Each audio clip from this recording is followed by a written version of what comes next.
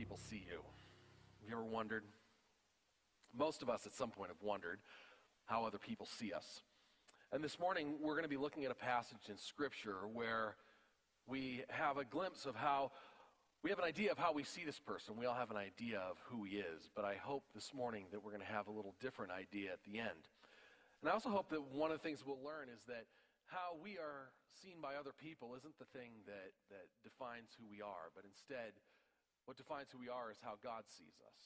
And not only that, but how we understand how God sees us changes when we understand how we see God. When we understand God more clearly, we understand ourselves more clearly and how he sees us. We're going to read this passage this morning about doubting Thomas, so I invite you to follow along. It's in John chapter 20, verses 19 to 31.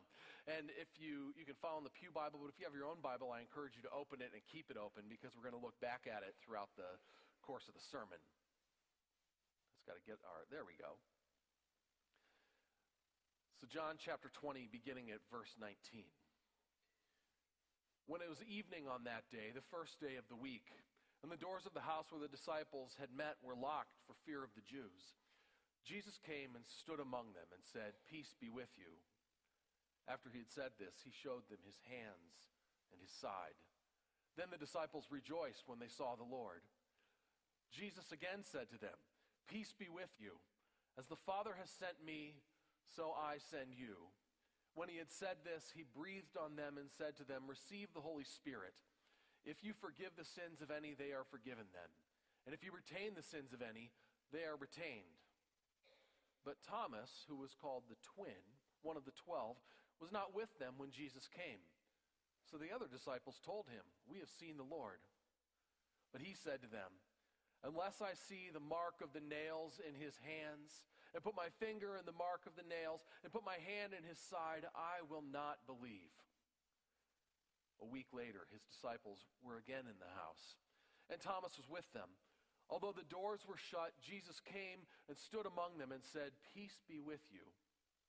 Then he said to Thomas, "Put your finger here and see my hands. Reach out your hand and put it in my side. Do not doubt, but believe." Thomas answered him, "My Lord and my God." Jesus said to him, "Have you believed because you have seen me?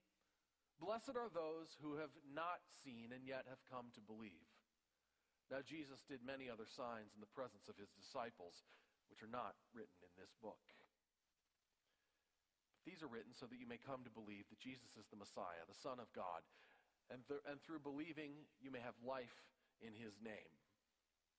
So I was talking earlier about how people see you, and I had this moment of truth where I discovered how people see me. And it was when I was 38 years old. I hadn't been back home to Minnesota where I grew up for a long time. And I went back and I was there and I was going somewhere with some friends of mine that I grew up with. And I saw his parents and my other friend's parents. And I hadn't seen them in about 25 years. And we get together and the first thing they do is say, "Hey, Ryan, good to see you," all this stuff. And then they say, "Do you remember that time when you were at our cabin and you decided you were going to jump your bike off the end of the dock?" Now, here's what happened. They had this cabin, and they had this long dock that went out into the lake. And at the end of the dock, it was about 8 feet deep. And I had this idea that I was going to take a bike, and I was going to start. Their cabin was up on a hill, and there was a little driveway that came down to the dock so they could bring their boat up and down in and out of the boathouse. So I had this idea. I was 13 years old. I was going to take a bike, and I was going to start at the top of the hill. And I was going to go down, and I was going to hit the dock, and I was going to be going super fast, and there was going to be a ramp at the end, and I was going to hit this ramp, and I was going to go head over heels and dive head first into the lake when the bike dropped below me. That was my plan, and I was 13, and I was certain it was going to work. So I spent a while getting the whole thing set up. I had a little bridge that took me from the driveway to the dock, and then I was going to ride on the dock, and I was going to go out, and I was going to hit this jump, and I was going to launch. So I had it all set, and I had a friend sitting there on the edge of the dock with a camera, and everybody was up on the deck of the cabin ready to watch my feet. So I'm up on my bike, and I go racing down this hill, and I had a great head of steam. I'm going fast, and then I go over the little bridge, and I hit the dock, and what I hadn't realized is two things. Number one, the dock was wet, and number two, it was slippery. So I get on there, and I could feel I was losing it, but I was keeping going, and I was moving pretty fast, and I kind of maintained it, and I got to the end of the dock, and I started to slide sideways, and I was losing it, but I was bound and determined to hit the jump.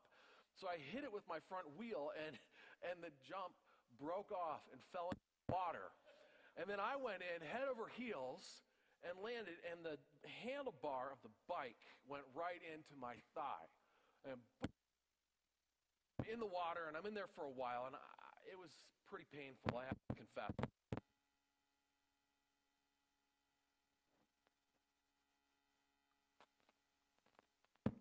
That makes for a better story when your mic comes unplugged. And then, so I go in, and I had this huge bruise on my thigh, and I popped out. I'm like, I'm all right, but I wasn't all right. I was in bad shape. And my thigh was bruised, and it blew up, and I could barely walk for the rest of the weekend. And I look up at the deck where everyone was standing, and they didn't look too concerned. They were laughing hysterically at me. But that's not the worst part of it. The worst part of it is 25 years later, I go back and I see them for the first time in 2.5 decades. And what's the first thing? Hey, Ryan, how you doing? Remember when you slipped off the end of our dock and fell in the lake and looked like a fool? And this is the problem. They didn't say I looked like a fool. That was me. But this is the problem. After that happened, I thought to myself, I went to college. I have a graduate degree. I've stayed married for quite a while. I have kids. I am a pastor. I may not be the most accomplished person in the world, but I've done a few things. They didn't ask about that. They just said, we remember you as the 13-year-old kid who slid off the end of the dock and bruised your leg and limped around for the rest of the weekend. Now, it was just this moment when I realized sometimes what we're remembered for is life's most embarrassing moments. But it gets worse. I didn't have the worst of it. I'm going to show you a picture, and if you're a baseball fan at all, you are going to know. You're going to know who this guy is and what he did. Bill Buckner, 1986, Game 6 of the World Series, routine ground ball down the first baseline, 2 outs in the 9th inning. He reaches down to get it, and it goes between his legs. If he just made the play, Red Sox win. He misses the play, Mets win. Not only that, they go on to win Game 7, and he's the GOAT of all history in baseball. And whenever anyone sees Bill Buckner, they think of that moment when the ball went between his legs, when he missed the play. They don't think of the fact that he had a very successful 21-year baseball career. They don't remember that he was better than an average player. He was a very good player for a long time. But that's not what people think of. They think of that moment when the ball went between his legs and he choked. When you say Bill Buckner to a baseball fan, they think the guy who blew the '86 World Series. And this morning in our scripture, we looked at a guy who's been hung with a label that stuck with him for 2,000 years. Doubting Thomas.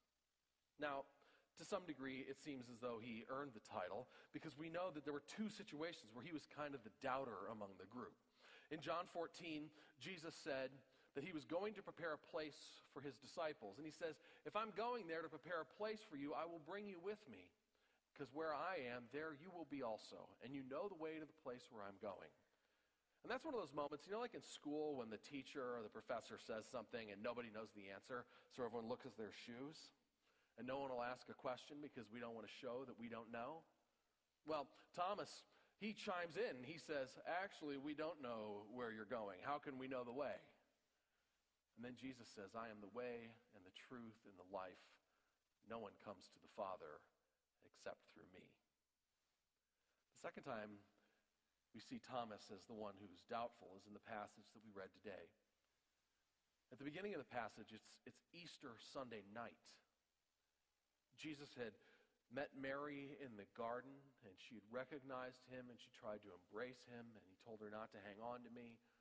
And then she went back and she told the disciples, but apparently they didn't quite yet believe. So then it says, while the door was locked, Jesus showed up in the midst of them, and he said, "Peace be with you."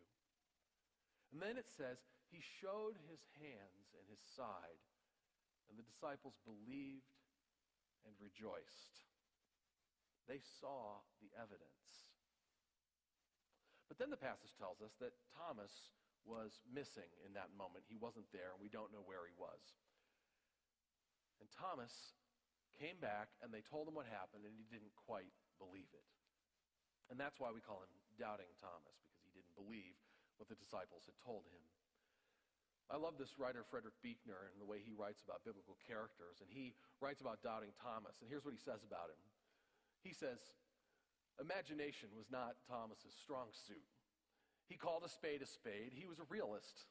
He didn't believe in fairy tales, and if anything else came up that he didn't believe in or couldn't understand, his questions could be pretty direct. Nobody says where Thomas was at the time.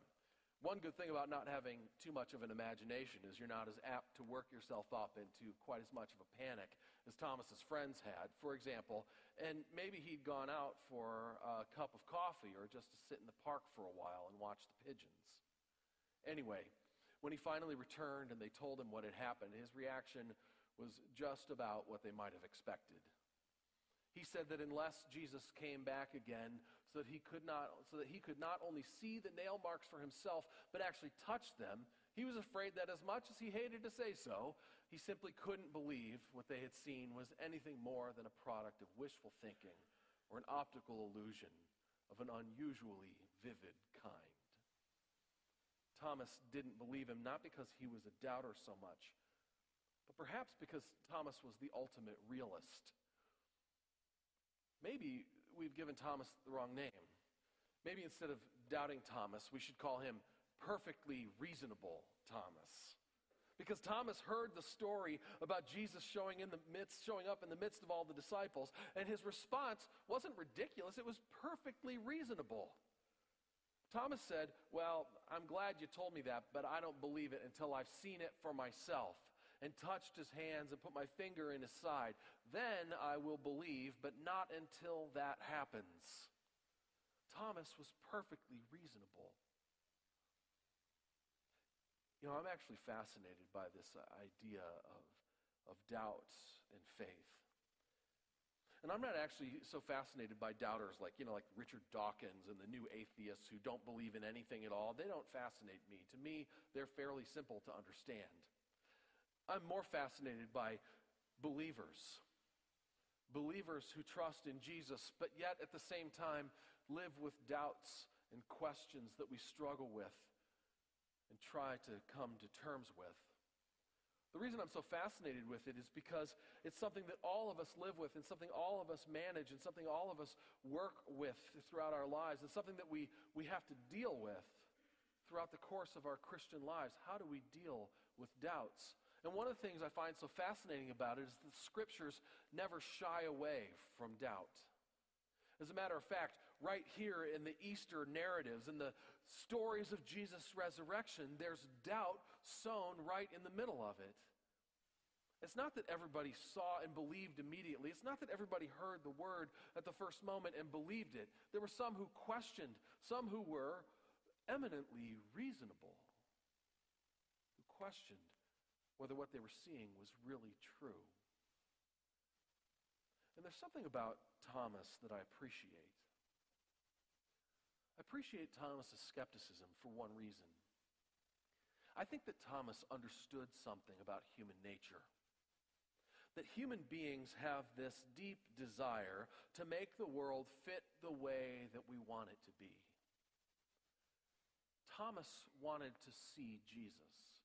He wanted to see him for himself because he didn't necessarily believe the word of the other disciples. And why is that?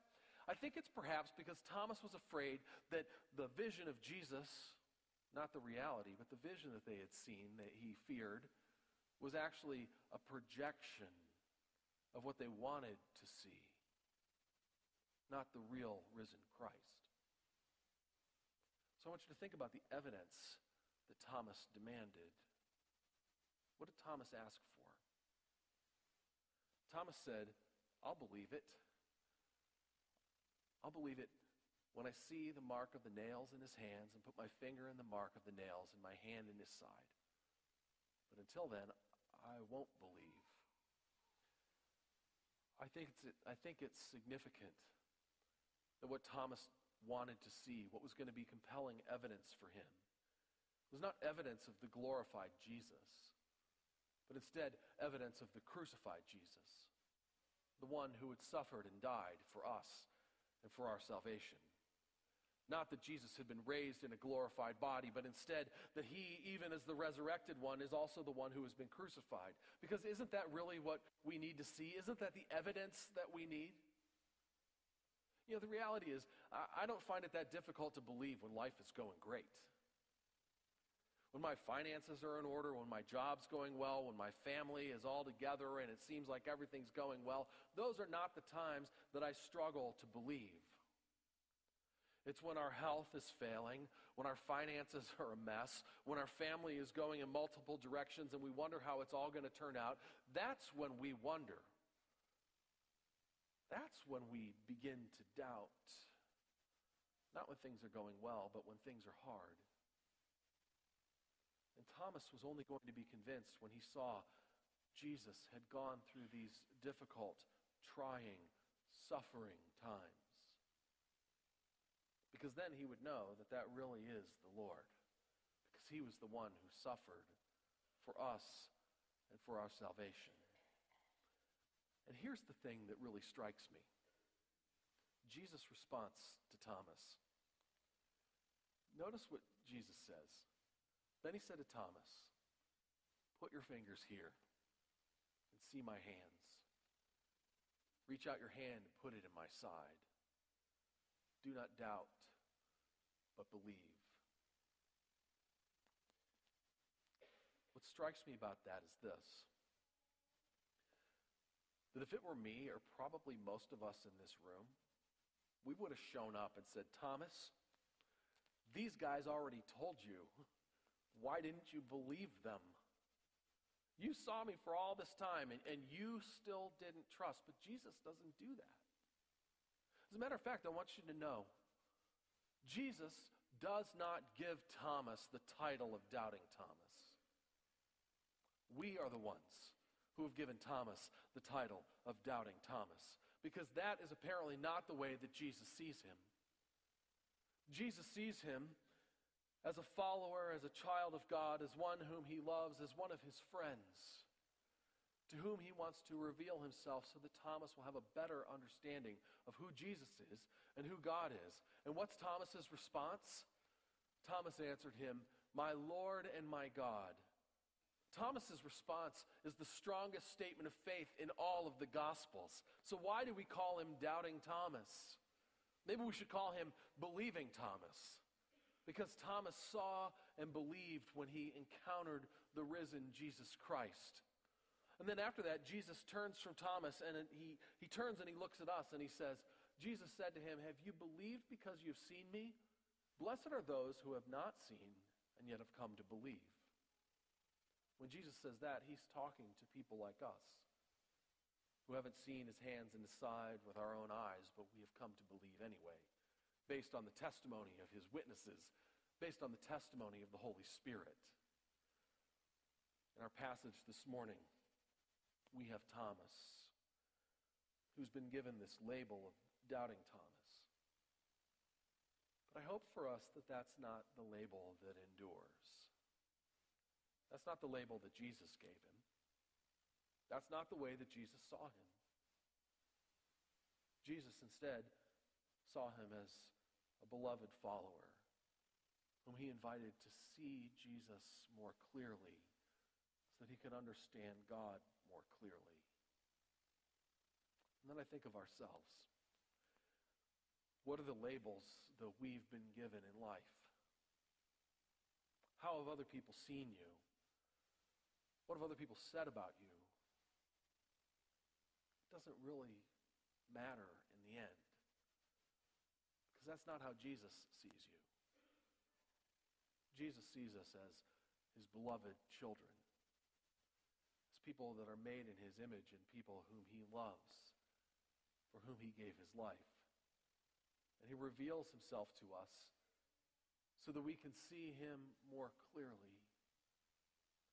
And when he reveals himself to us and we see him more clearly, it's also so that we can see ourselves more clearly. So that we see ourselves as people who are loved and beloved by God. People who have been given life by Jesus through his sufferings, through his death, and through his resurrection. Jesus who offers himself to us so that we can know him and love him and serve him.